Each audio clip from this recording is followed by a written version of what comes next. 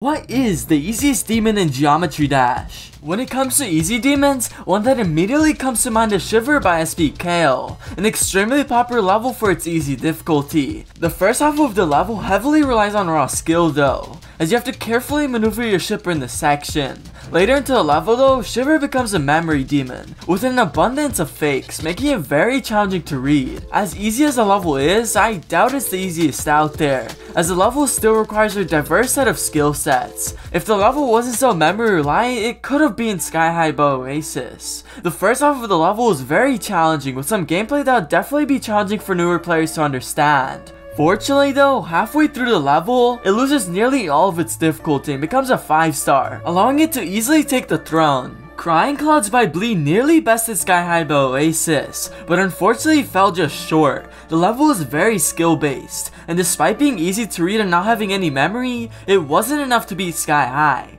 You could also say the same about Insidious, which is one of the weirdest levels I've come across. Despite being a boss level, the actual boss lasts 2 seconds before it abruptly stops attacking you. Guess I'm too much of a cutie for this boss to handle. While the beginning of the level is very challenging, nearly everything after that is 5 stars, with the ending being auto. Does this look like a demon to you? Even with all of that, the readability of the level is something that definitely drags it down, and similarly to Crying Clouds, it wouldn't pass Sky High. Another level that is extremely unbalanced is What Is It by Boogle. The whole gimmick of the level is every few seconds, the entire level changes, from the gameplay all the way to the decoration. Some parts are so easy that you could probably mistake them for 3 stars if you didn't have the context, while others are demon. It's rare that I won't attempt a demon upon return, allowing for What Is It to edge out Sky High with ease. Unwind is a rare case of a free demon starting out easy and then getting harder, as most do the complete opposite. The beginning of the level, dare I say, is about a 5-star, which allows you to consistently reach the drop, which is where the difficulty takes full effect. The drop is extremely fast, causing it to be very hard to read. There's a new portal every single millisecond, so if you don't want to break your fingers trying to click, this level probably isn't for you. Disordered Worlds is very similar to Unwind, with a drop that is extremely difficult. I don't know what's with easy demons wanting to fire your hand from clicking, but that's besides the point. Fortunately, this part is very short unlike Unwind, with most parts of the level being 5 stars. I was beginning to get stumped after searching hundreds of easy demons and decided to venture into YouTube, where I asked you guys what easy demons you thought were the easiest. While I did have quite a few generic responses, I also ended up getting a few gold mines, like Is by Grenade. Similar to Crying Clouds, the level heavily relies on skill, with nothing getting in the way except how good you are at the game. While some parts are fairly challenging, it was able to beat What Is It, claiming the title of the easiest demon thus far. But it didn't end there. Catch the Rainbow begins as a 6-star, and you might not even notice it's a demon until you enter the drop, which is brutal. The level features an extremely fast wave and UFO, where it feels like you're walking on thin ice. The balancing of the level is beyond awful, and it being a weekly demon is very fitting. If it weren't for the drop, the level would easily dethrone Is, but I had to keep looking. Silver Eyes was another level that was evil with its gameplay, with it being one of the hardest levels to read in my investigation so far. For example, this orb tells you it's fake after you hit it, which is very helpful when a cube's ashes are on the ground. What kind of design is this? While it wasn't that hard, it was far from beating Is.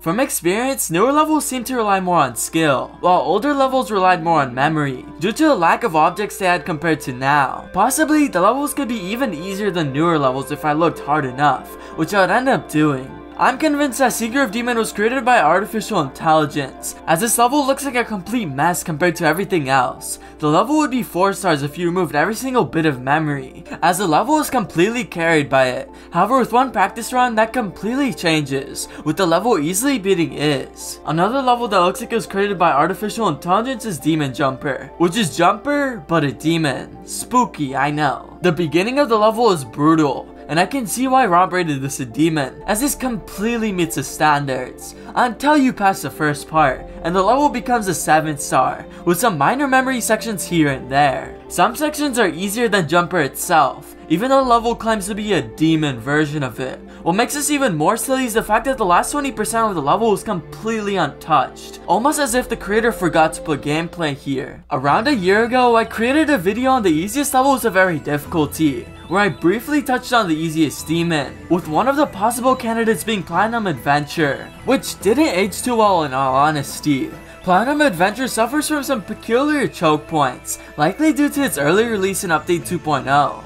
The level is filled with random difficulty specs and poorly executed memory segments, especially in the robot part, which makes the level fall apart. On the topic of falling apart, this is Fall Apart by Bleed, which is the longest level I'd found up until now, standing at nearly 3 minutes. The level is amazing in every way possible, but there's a section later on which can be brutal. In this part, you play in platform mode, and you have to dodge objects falling from the sky. Now, I'm no expert, but how on earth do you get in this situation? Seriously. While this section can catch you off guard, the rest of the level is easy enough where you can dethrone Seeker of Demon. Even that wouldn't last long, however, as similarly to Shiver, Pork is another popular level for its easy difficulty. The level is very sight readable throughout, with most of its gameplay being 6 stars, besides the dreadful beginning. While the level does have some unusual gameplay during some sections, it was enough to somehow dethrone Fall Apart as well. While scrolling through some comments, I noticed a level pop up frequently, being GG by Molpin. The level is very diverse in skill sets, going from memory and into tight wave sections the next, causing it to be very learning. However, after a practice run, I was able to beat the level in one attempt, which is quite rare, allowing for the level to place above Pork. Another level I saw pop up frequently was High Rebound, which feels like a 7-star you'd see in the feature tab, not an easy demon. The only hard part of the level is that the custom objects are slightly harder to read, but that's a small nitpick at best. We're approaching dangerous levels of easiness, and by now, a person who hasn't been polarized could probably beat the next few.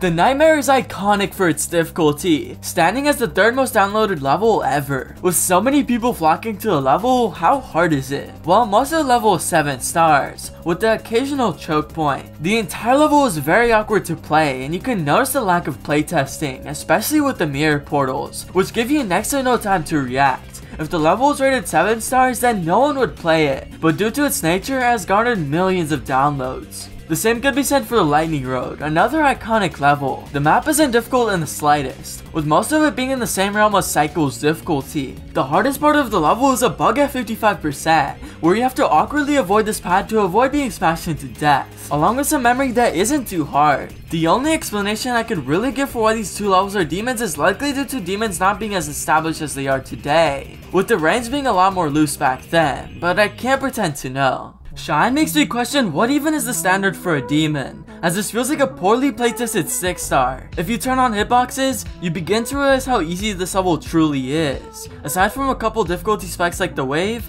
the level is absolutely free, allowing it to place above the Lightning Road. This level made me curious to how it could even be dethroned, and somehow I got surprised yet again. This is Alos Odyssey, likely the most obscure level yet. The level is so easy that I bet you can use this as a warm-up before playing Can't Let Go. The level is virtually a 6-star, with the occasional awkward timing. While the gameplay is unusual, it is far from hard, and I'm confused why it's even rated demon in the first place. Despite dethroning Shine, it itself would quickly be dethroned by Sadrop.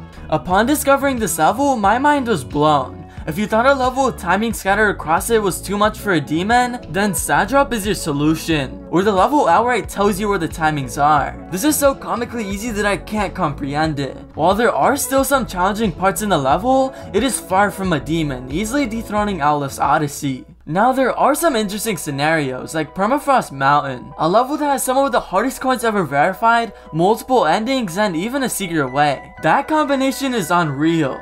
For one of the endings, if you jump over the robot part at 13% and do a near frame perfect jump after that, you unlock an ending where you just sit in a pile of wood for the rest of the level. The fact that this is also deemed a bad ending is even crazier. While there are more demons with secret ways, I'm not going to cover them because there are hundreds, with this being the most interesting one. Lester by EOPC would have been the easiest demon, but something would occur. You see, the level would initially be rated easy demon, despite being a 5 to 7 star. This wasn't one of those levels with massive choke points either. It was possible for players to want to attempt it with ease. This caused the level to blow up, and seeing all the attention, Rob decided to kill it by re-rating the level to an easy 9 star, something that should never happen. Alos Odyssey or Sadrop would have been the end result, but a comment I would receive on the post a couple hours later would change everything. This is Distal Quarter, which doesn't have any memory, barely requires any skill, and is extremely easy to read. I had never played the level beforehand, so me attempting this with my skill shoe showed me how easy this level was. While there is an occasional timing here and there, it is so minuscule that you can't even consider this a demon,